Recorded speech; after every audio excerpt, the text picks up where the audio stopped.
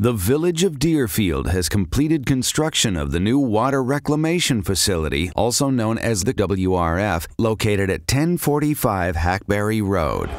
An open house for the newly renovated Water Reclamation Facility was held on Saturday, November 23, 2013.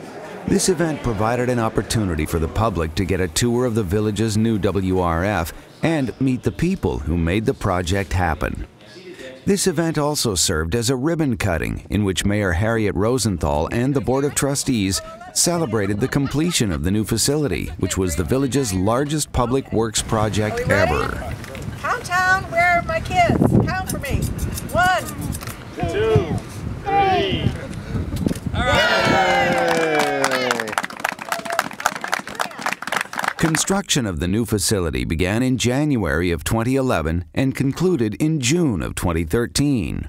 The previous WRF was constructed in the 1950s. Much of the now retired equipment was well beyond its useful life and had become increasingly more expensive to maintain and operate. The new facility utilizes innovative and more efficient technology, which has already shown a reduction in our energy consumption.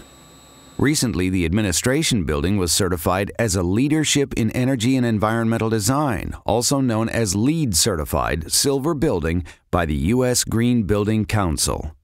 The Water Reclamation Facility treats and processes all sewage from the Village of Deerfield, as well as sewage from a section of the Village of Bannockburn and a small portion from the City of Highland Park. The WRF treats 2 to 3 million gallons per day on average and has the capacity to treat up to 9.2 million gallons per day. The facility is designed to meet water quality requirements determined by the Illinois EPA. For more information on active or upcoming construction projects in the Village of Deerfield, visit www.deerfield.il.us.